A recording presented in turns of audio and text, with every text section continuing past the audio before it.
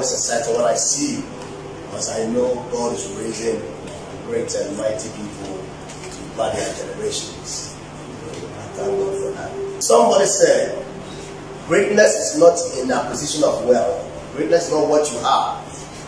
Greatness is your impact in people's life.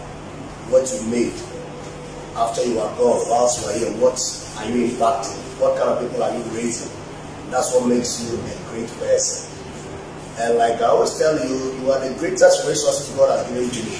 I don't build structures, I build human beings who will come and build ultramodern auditoriums and edifices for God.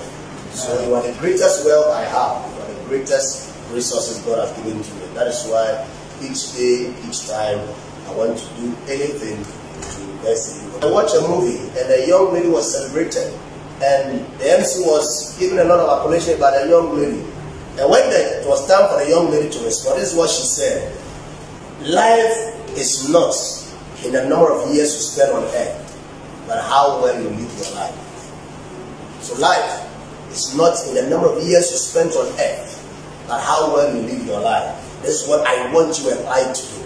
So that one day when we are no more, our legacies can be celebrated. Whilst we stretch our necks over the wall to appreciate the green grass in the next hour, we fail to water the green grass we stand on. There is something in you that the world is waiting to come and take coverage. That you are spending your data watching things that will not add value to you. Whereas you are a product yourself.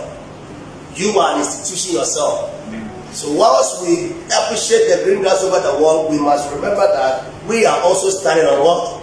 Green grass that we need to water. There is a potential, there is a talent, there is a gift. There is nobody called genius on this earth. Because being genius is being excellent and unique. But God created each one of us with uniqueness and excellence. So you are a genius yourself. But there is something in you nobody has. There is something you can do, nobody can do.